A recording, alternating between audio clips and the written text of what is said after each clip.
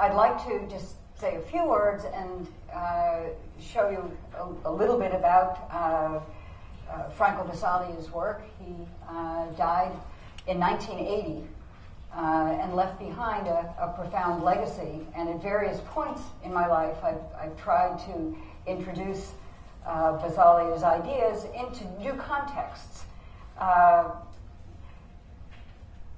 know that there's afoot today an enormous movement worldwide of survivor and user. I think we should call ourselves victors, rather than victims.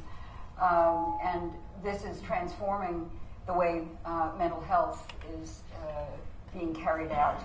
I want to open by just saying a little something about a meeting I had in Trieste, Italy, in 2010, when there was a large celebration of about 2,000 people who came to Trieste to remember the legacy of Franco Basaglia and to talk about new initiatives that were taking place from Australia to Brazil and Argentina throughout Europe. I call this introduction the solidarity of the shaken. I first came upon the phrase solidarity of or with the shaken during an extraordinary conference on madness held in the former manicomio, or giant madhouse of Trieste, the space where Franco Basaglia and his equipe of nurses and doctors and patients and former inmates initiated, challenged, and contested with their minds, bodies, and spirit the criminalization of the mad, the so-called schizophrenic, the bipolar, the manic, the depressed, the autistic, the insane. At this carnivalesque celebration, there were large tents, and very much in the Basaglia tradition, no one was to know who was a survivor and who was a mental health worker and who was an anthropologist or who was a Marxist revolutionary from Brazil. We all just merged together. So all of us met, nurses, inmates, psychiatrists, former patients, survivors, philosophers, visionaries, luminaries, shared ideas, proposals, speeches, arguments, some hard to translate, some rambling, some abstruse, some scintillating, some heartbreaking, some hilarious, some tragic, some tragicomic, and a great many of them mad in the best sense of the term. Walking downhill from the manicomio to the center of town, a big hike in the midst of a late and unexpected snowfall, a young, unshaven, shivering, and poorly dressed young man approached me. He began to talk as though we had already met, and we were somehow in the midst of a long conversation. He described himself unapologetically as an itinerant madman from the Czech Republic. "I know you," he said, "but you don't know me." He said, "You gave me a gift once, and now I have a gift for you." What gift did I give you? He replied that it was Anne Lovell and my translation of the selected writings of Franco Basaglia's Psychiatry Inside Out, which was published by Columbia University Press in 1897, and almost immediately withdrawn and shredded by the same press around 1989 under pressure from the American Hospital Association in the United States and the American Psychiatric Association. He says the book, my friend, who didn't give me his name, said the book was a revelation among his group of former psychiatric inmates and survivors in Central Europe who didn't read Italian or French or Spanish or Portuguese, but who could read the English translation. So he took my hand. He said, we read it. We read it in small circles. We read it in the streets where some of us lived. We read it in flop houses. We read it in shelters. We distributed Xerox copies of our favorite chapters, Madness, Delirium, Peacetime Crimes, Destroying the Institution, The Disease and Its Doubles. I thought you'd be here, and I've been following you to give you my gift. My companion's hands were as empty as I imagined his pockets to be, so I wondered what the gift would be. He said, join us, for we are the existentially shaken, and we are many. And he said, read Jan Patočka's solidarity for the shaken from his heretical essays, and join us in solidarity. And I could go on with this description about how we ran into each other at various times, but I think that this metaphor of solidarity with the shaken, since it's a better language, I think, than many of the languages, because we've all been existentially shaken at various times. We understand what that means. And anyway, let me begin with the power of analogy, which I think is basic to Franco Basali's work. The Italian existentialist and radical psychiatrist Franco Basaglia introduced the concept of peacetime crimes, crimini di pace, to express the relationship between war crimes and peacetime crimes. His awakening to a radical version of deinstitutionalizing psychiatry and liberating psychiatrists as well as patients, both had been colonized. His awakening occurred when he first entered an Italian manicomio, a traditional state mental asylum, as a psychiatric intern after World War II. He was struck by a frightening odor and also a sense of déjà vu. It was the odor of defecation, sweat, tears, and death that brought him back to the prison cell where he had been held as a member of the Italian resistance during the German occupation in Italy. That single terrifying moment was the basis of his equation of mental hospitals with concentration camps and the links between war crimes and everyday crimes, peacetime crimes. He noted that international war tribunals had just been established to try those who were guilty of war crimes, that these crimes were treated for the first time as crimes against humanity. Basaglia considered the psychiatric or the classical psychiatric approach to mental suffering as a crime against humanity. Meanwhile, when he was offered a position, his first position to take over as director of a traditional madhouse was after years of his having been a traditional academic, a philosopher, a writer of scientific articles about the new generation of anti-psychotic drugs that were coming in.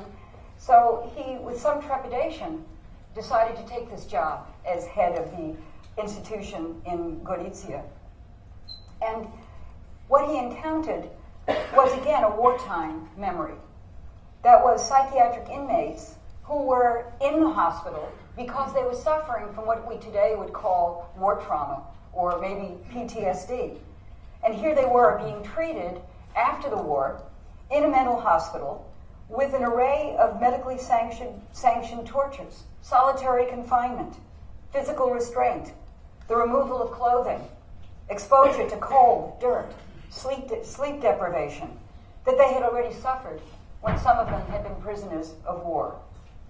So this analogic thinking that enabled anthropologists as well as radical psychiatrists or social critics, organic intellectuals, ranging from Irving Goffman to Jules Henry to Pierre Bourdieu, and to people like Judith Herman and others involved in the survivor networks, to perceive the logical relations between the camp, the war camp, mental hospitals, refugee and detention centers, the suffering of the immigrant, which is now our another classification of suffering, but to understand that whether one is an unwanted refugee, whether one is a Mexican worker in California facing walls and deportation, or whether you're stuck in France in a horrible refugee center awaiting approval or not,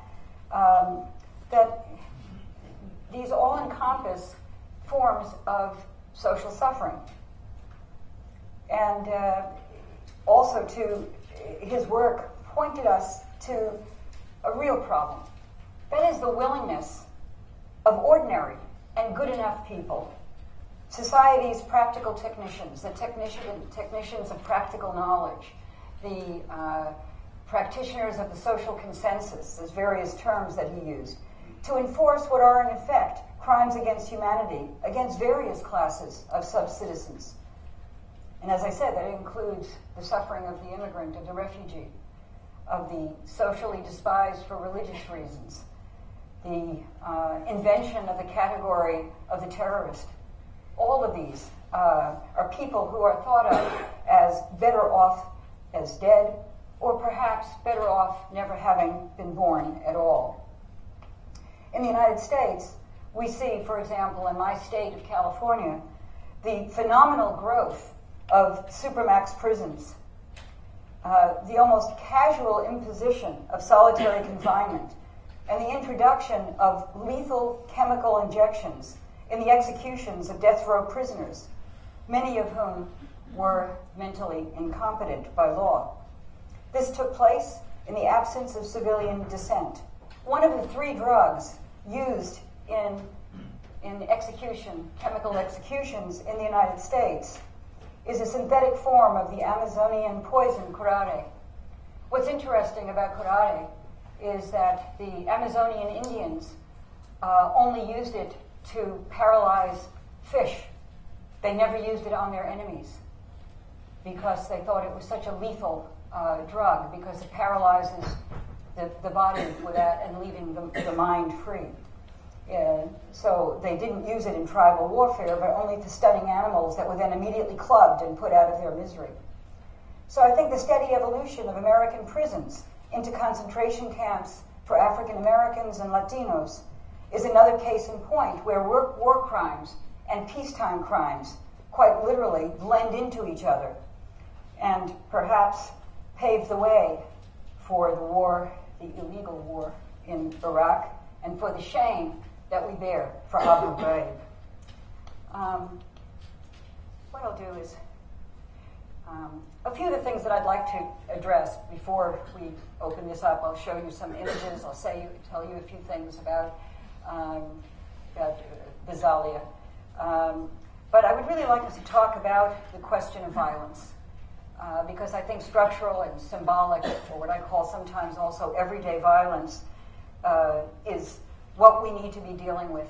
The epistemological violence of psychiatric categories, classifications, diagnoses, and the veil of suspicion that's cast on anyone who has entered the psychiatric system, always and forever viewed as representing lives that are not translatable, that a logic that can never be pierced, or is metaphorized and reduced. Anyway, so when Bizalia was asked, what is madness? Here was his answer, and I think it's the best answer. I think madness is a continuum, so I refer to a continuum of violence, but I also think there's a continuum of madness. He says, I don't know what it is. It can be everything or nothing. It's simply a human condition. Our problem is how to recognize madness where it originates, and that is in life itself. For Bizalia, the real question was, what in the world is psychiatry? We can't continue to set aside the individual while waiting for a better understanding of what it is that he or she suffers from, thereby increasing their suffering through years of internment, social segregation, exclusion. Instead, let's set aside the diagnosis of the illness as an empty act, an act of labeling, and seek to create with the patient the possibility of a life. Roberto Beneduce in Italy, who is not part of the democratic psychiatry movement, but is the head of the Franz Fanon Center, has said something quite similar. He said, the diagnosis is a temptation. Everyone wants a diagnosis. That's the problem. The psychiatrists want the diagnosis, the psychiatric nurses want it, and often the patients want it as well. There is a pleasure in diagnosis, but there's also many, many risks. And he said, for me, I am always reluctant to give a diagnosis, because with that comes the cascade of treatments, of psychotropic drugs that have terrible side effects, that have never been proven to be effective. And I know Pat will be talking about that. So Basaglia went about his work of destroying the psychiatric institution, and with it, destroying and demedicalizing psychiatry. And I guess that's kind of a contradiction in terms. Why not just throw psychiatry out completely? But what he was trying to destroy was not just the architecture of these monumental buildings that were created throughout Europe and then spread through various versions of colonialism all over the world, these 19th century monasteries for the mad, which began with utopian premises, but had turned into essentially prisons. One of the things Basaglia said was, I'm here with people who are kept against their will, who are being treated with medications that destroy their sense of self, that erases their memory. So what we need to do is, first of all, to enlist the inmates themselves in the act of destroying, literally, the institution. You know, many people people of good conscience, psychiatrists of great training, have said, okay, but there has to be a pact with society. Psychiatry, like public health, wears two faces and serves two populations, and it has two functions. You know, one is to help the sick person, and the second is to protect society, as in public health, for example. But he said that the main justification for locking people up against their wishes was not to help the patient, but to protect society. And the fears that people have, not of the actual violence of the patient, the inmate, but the fears of what they might possibly do. So that violence as a concept got confused with the notion of dangerousness. Dangerousness means you might potentially do something, and that's that veil of suspicion. And he said, in fact, most of the inmates he met had been institutionalized so long that they had no aggressivity. And so one of the first acts he felt was to reach the buried subjectivity of the patient through their natural aggressivity. And so destroying the institution was just that. That is, he enlisted people to throw hospital beds or mattresses that were soaked with urine or blood or whatever, throw it out the window. Get rid of the cages that people were in. Basically take down the walls itself and have pleasure in that aggressivity, because that's what you've lost. To be human is to be aggressive. And that's different than being violent, because attacking a building is not attacking a person, it's attacking a structure. And so this destroying the institution had an actual, tangible, material basis, as well as a theory of a theoretical attitude towards destroying a hierarchical structure. So that one of my favorite images from Trieste is this poster where former survivors, users, mental health workers are all in it together in the straitjacket. Who's the patient? Who's the service person? I think that mixing up those roles was very, very important to dismantling this logic. And the law, 180, passed in 1978, was an abolitionist law. It abolished the mental hospital, and it created community health centers on the belief that you could not maintain the mental hospital and community health services, that it was a contradiction. So no new admissions to mental hospitals, and of course the law comes into this, so there's still limited compulsory treatment. So here's the continuing revolution. This was the celebration, beautiful Trieste.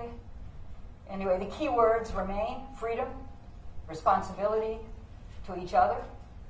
I think that the task of undoing the harm that psychiatry has done is an ethical practice.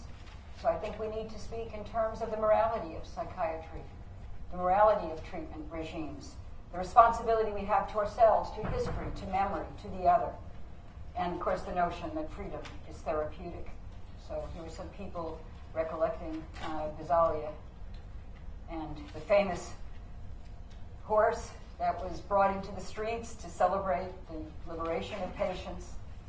And of course, it's like every revolution, it has to be continually remade and unmade. And I think there are people in Trieste today who are somewhat conservative about fossilizing and maintaining the movement such as it was in 1968, and others who say, let's go forward.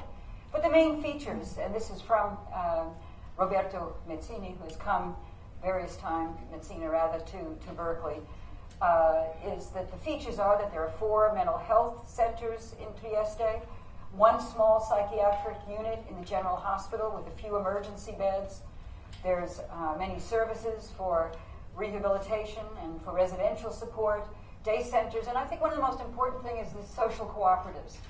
This is a movement that comes out of the Italian cooperativist movement.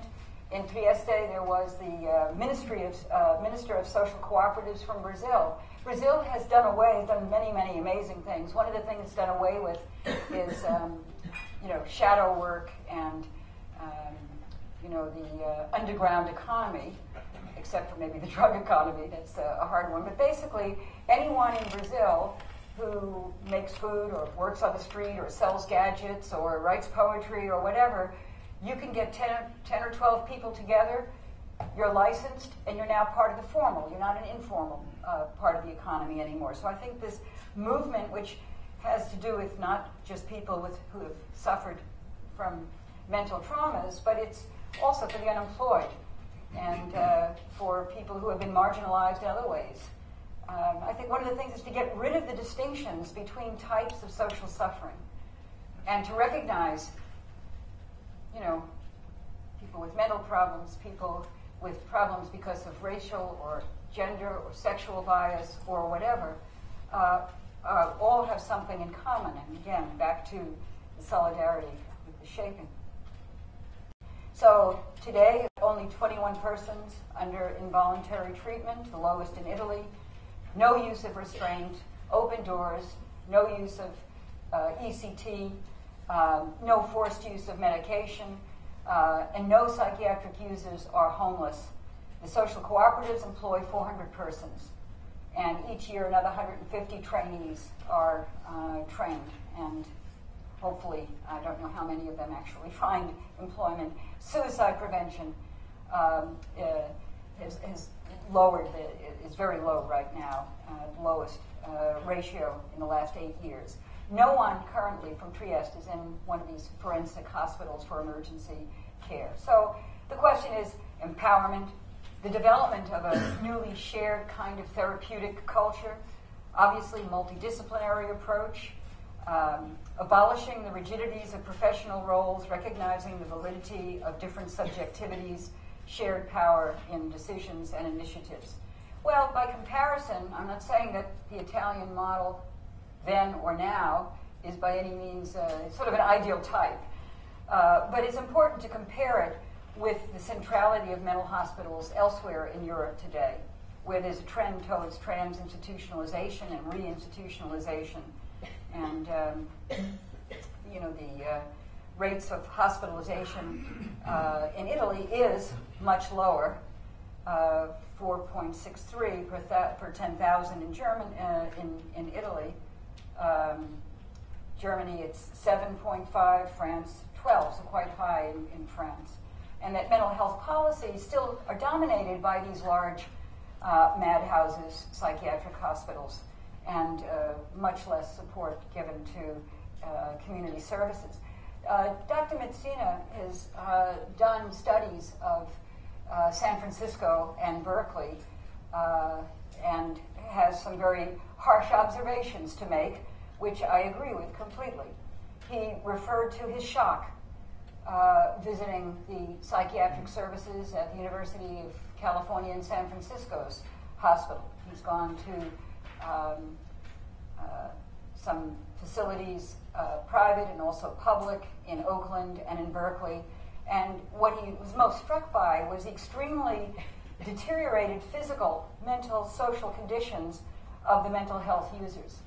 That is, they've been left to languish without care, without basic care, dental care, health care. We don't have, as you know, universal health care. We can't get it through. And then very poor environments, both inside and outside the clinics and hospitals. Part of the problem being the drug abuse, homelessness, and I would add to that also our war veterans problem, which is very high, and that complicates the situations. Enormous fragmentation of services. And his questions are, again, Basalia's question, what is psychiatry's function here? And I often question the great tolerance of Californians who basically are just indifferent to the homeless that pile up on our streets and that are a scandal to us. So Basalia referred to the disease in its double. So what is the symptom? What is the symptom here? And one of the things he said is that diagnosis was a form of violence, and the attempt to continually tinker with it, to have, we could go now beyond, well beyond the DSM-3, the DSM-4, the DSM-5, this elusive, sense that if only we could finally get the diagnosis correct, then we could maybe bring in personal genomics, and we could make sure that everyone is getting exactly the kind of medication that they need. And he said, forget it, because what you're treating is the double, not the illness. We can never get to the illness because of all of the stigmas, the exclusions, the over-medications, the fact that the average mental patient in Boston that had been deinstitutionalized into the community of South Boston had every diagnosis you could imagine. Because, as you know, much of the diagnosis is done in a very pragmatic way by diagnosis by drug. First you give the drug, that doesn't work, you try another drug, you calibrate more, less, whatever. And so really what you're dealing with is not the illness. Who knows what the original suffering is? And is that suffering an illness or is it malaise? So this is one small little program that worked within a paradigm, attempting a paradigm of democratic psychiatry blended with Dorothy Day's Catholic worker movement. And actually it was based, this was done in the late 1980s. There were about 12 of us, led by a former inmate, John Cooper, who had a PhD in chemistry from Stanford and had lived on the street for quite a while. And we basically occupied land. I was a dean of the university at the time, and I didn't stay dean for very long because what we did was we thought that it was degrading that what was available for the homeless, mentally diseased, malaised, whatever, was plenty of food, but no shelter. People would come and, it would be the Buddhists would come and the Hare Krishnas would come and the Christians would come and then there's the 25-cent meal you could go, and rain or shine, there was always food, but there was no place for people to stay. So we raised some money, a really decent amount, and I went to the university as dean and I said, we can't have our university surrounded by people who go through a very long and wet winter and who are sleeping in our halls, and sometimes in our offices, because some of the faculty have formed relationships with them, because many of the people in People's Park, there are many different categories, but one of them are people with PhDs who had breaks, and they feel comfortable at Berkeley because they can sit in on lectures and often do participate in discussions and such.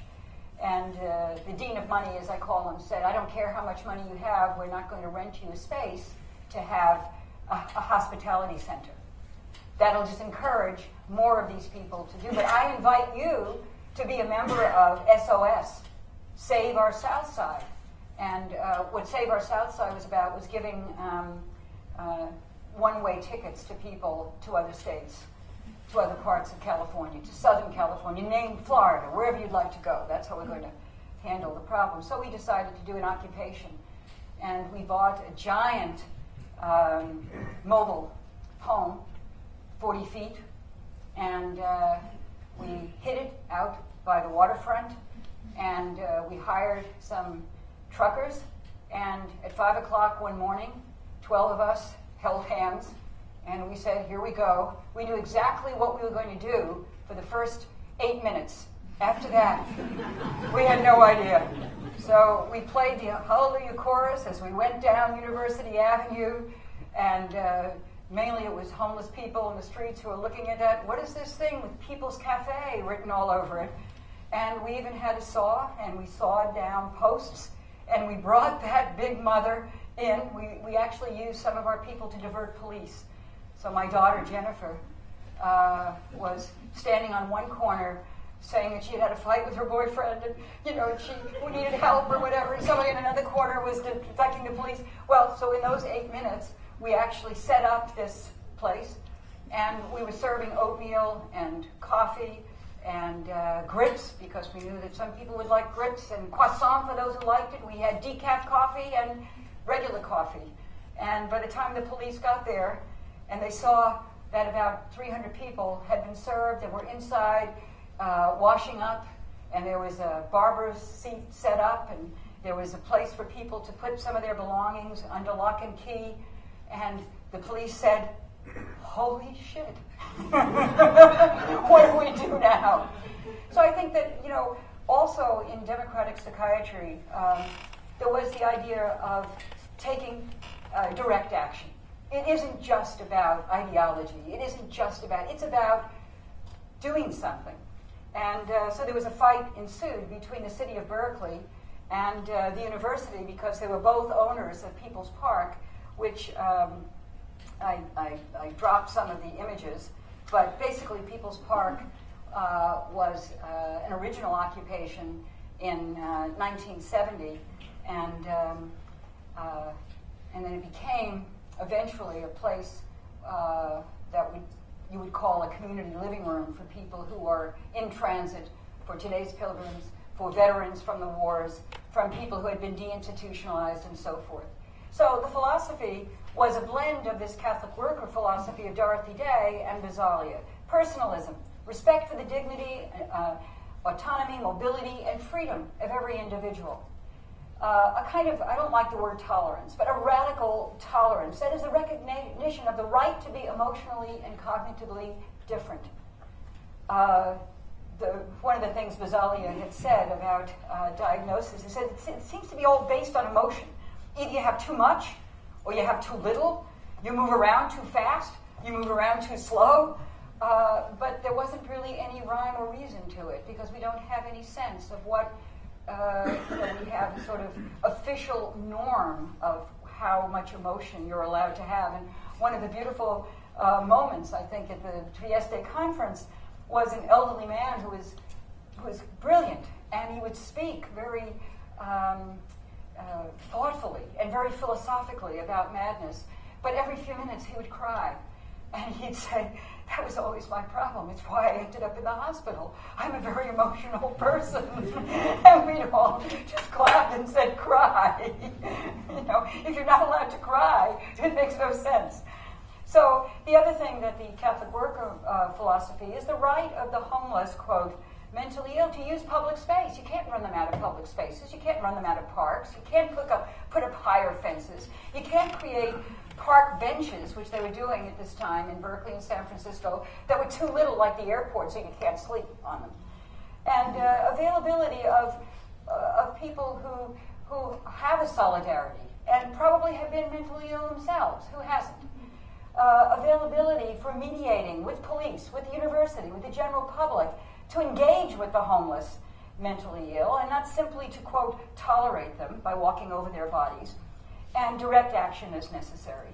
We've done demonstrations against the use of ECT, and we've occupied abandoned spaces and set up trailers near the waterfront. Very, very nice. In 1983, I had written this article for which I took quite a shellacking, as Obama would say, based on what I had seen. Benevolent anarchy was based on a principle of understanding that life was filled with untranslatable moments, things that are not immediately understood, that reason and unreason exist together, and that the safest environment for people that are having or going through an episode of social suffering is basically the freest, with the least medication. Ghazali thought meds were great. He thought medications, the new psychotropic drugs, they were great for the psychiatrists. He thought they should take them, so that they would calm down enough to be able to actually find the person that, was on the other side.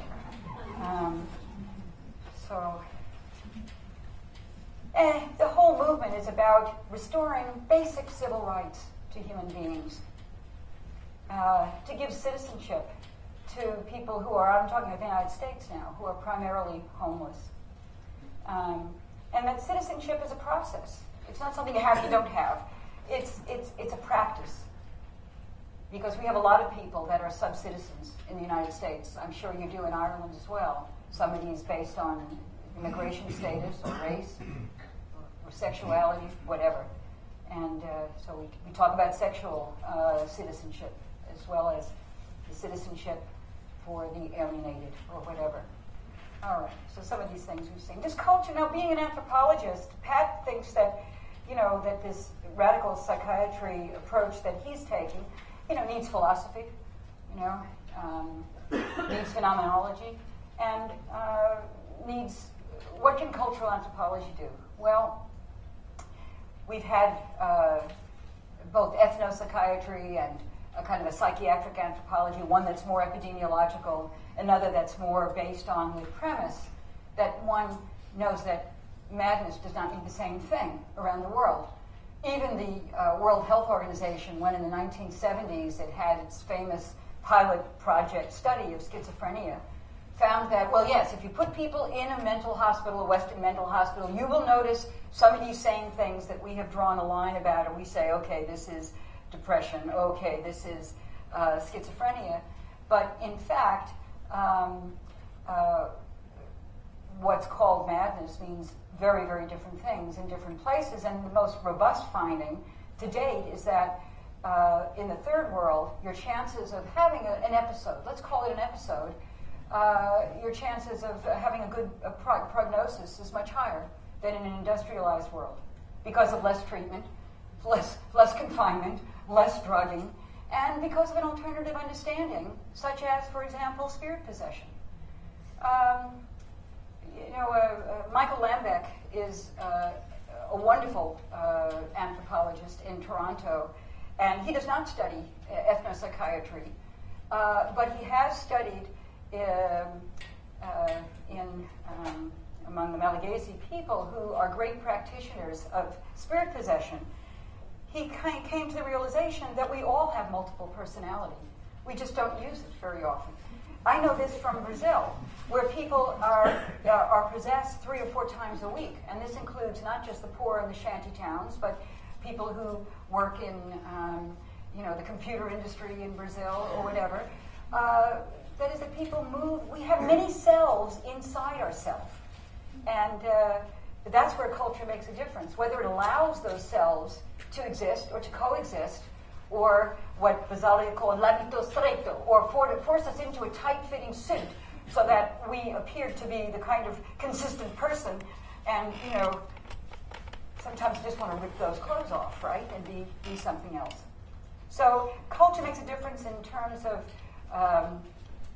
how you get recognized, at the rate at which people will say, oh, there's something really wrong here, or whether they'll have an alternative understanding of it. Well, this person is possessed by Imanja.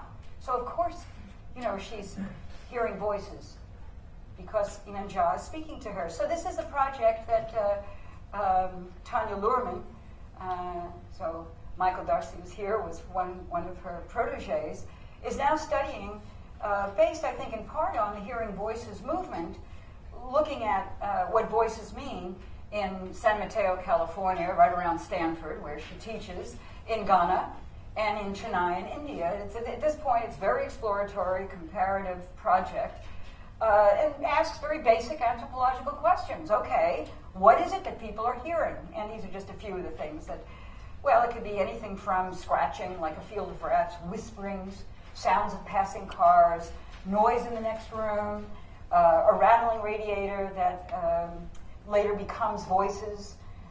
Some of the voices are internal, but the person says, well, it's not me, it's somebody else who's inside me.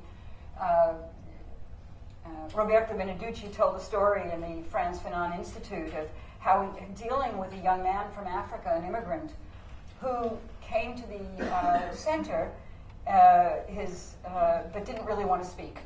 And since Roberto had spent quite a bit of time in Africa, he said, I know about African things, so you can tell me. He said, well, do you know about sorcery? Yes, I know about sorcery.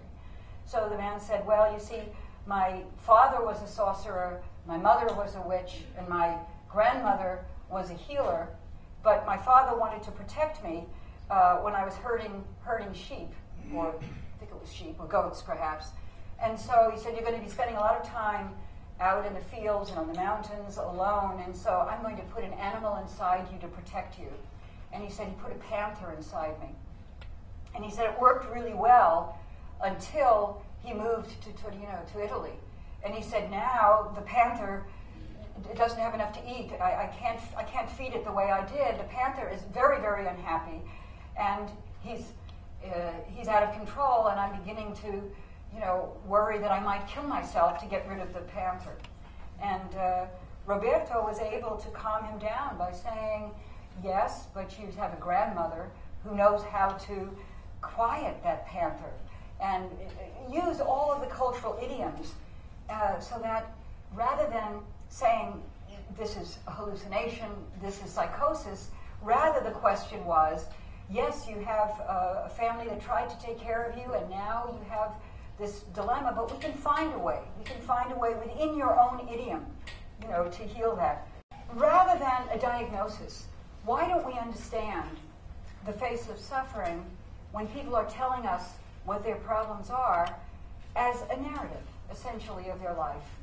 And why don't we try to see their lives as an epic, as Ulysses, or as, one of the great Irish epics, or the Norwegian epics? And he said that this notion of the epic and helping people form their epic and form their life story is a battle with good and evil. It's a battle with the panther. It's a battle with, whatever it might be. But that would be more useful than a diagnosis. Okay.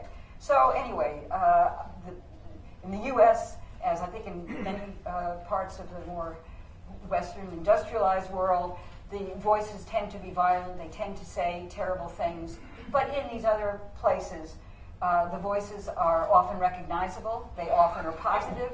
They could come from ancestors, spirits, or from God. And people say they know who the voices are. It could be a boyfriend, a siblings, cousins, husband's brother, former boss, and so forth. And sometimes they just tell you to do the right thing.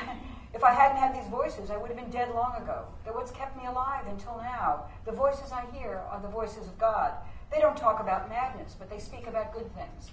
So the other thing is that often kin are involved. The kinship, it could be somebody, grandmother, a dead person coming and scolding and telling them what to do, insisting on good behavior. But that people often cherish those voices. I like them. Voices, yes, it will keep up the talking, which is enjoyable. I've derived happiness by thinking about the voice of a beloved boy. So let me just say a few words maybe about Clahan and about saints and scholars. And then I won't show you. You'll have to come another time. I was going to talk about a total institution that's in a kind of reform inside-out stage in Argentina, and that is the National Asylum for the Mentally Impaired, which was the result of political violence. That is, it's a subtext of the dirty war in Argentina that has never been recognized, was a war against the mentally incompetent, done by malignant neglect, by just letting people escape, flee, fall into a swamp that was next to it. The doors were open, but the doors led nowhere because the asylum is located far into the country. Many dead bodies turn up from time to time. In 2010, a young man who got lost on the grounds of the asylum and was eaten by either wild dogs or wild pigs. I won't show you the pictures of that. But in some places, it's important to understand the powers of structural and symbolic violence. And I know that my work is contested and by some parts of the community in Clahan. It's a painful subject. But I think the question is, if you see yourself as a politically engaged person, I saw violence directed against a class of people, and they were bachelor farmers. I saw them as ridiculed, despised, made fun of, called drunks, called unproductive, worthless, and technically speaking, were forbidden to reproduce. So I've had discussions before Pierre Bourdieu died, because he wrote an essay that was only recently translated into English called The Bachelor's Ball. And his description of what was happening in France, a little bit about 10 years before I did my work in Clahan, was very, very similar, where he said that in Europe there was simply a war against the peasant class. Many of them were bachelors. No one would let their daughters marry these men. They were sent to the towns. Anything other than that, they were not allowed to dance.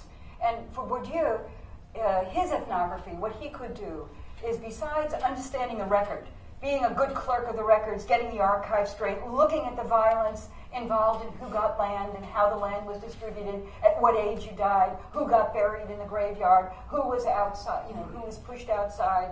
But then he takes a key moment, and the moment was the Christmas ball.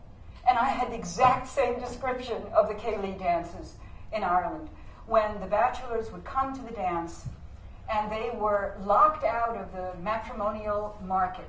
That is, that they had grown up with the assumption that if they took care of the land, they worked for free.